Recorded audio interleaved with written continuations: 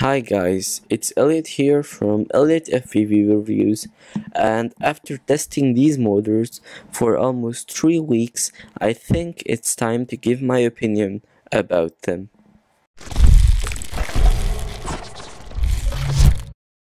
I've been testing the 2700 kV variant of this motor, so if you think about getting another kV option, the experience might be a bit different, but I'm sure they will also be great and mostly the same. I'm going to start with the durability of the motor. I think it's very good.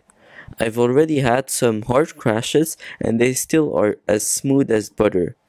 T-Motor actually made the air gap between the magnets and stator a bit bigger, so this motor would be more durable.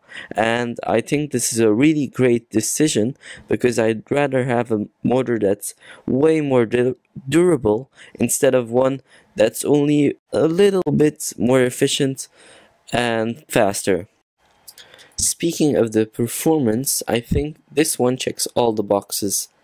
It has lots of power and you never feel like you should be getting any more.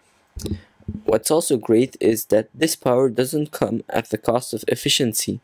I can comfortably hit 2 minutes and a half with this motor. And this is when I'm really pushing it with an old 1300 milliamp battery. I also tested how long it would last if I flew slow and had a flight time of over 6 minutes. That's incredible. This was a really big surprise because this means that at the low end these motors are extremely efficient. It's remarkable. Just all things considered, I'm really happy about getting this motor. If anyone is still choosing what motor to go for, I strongly recommend that you try this one.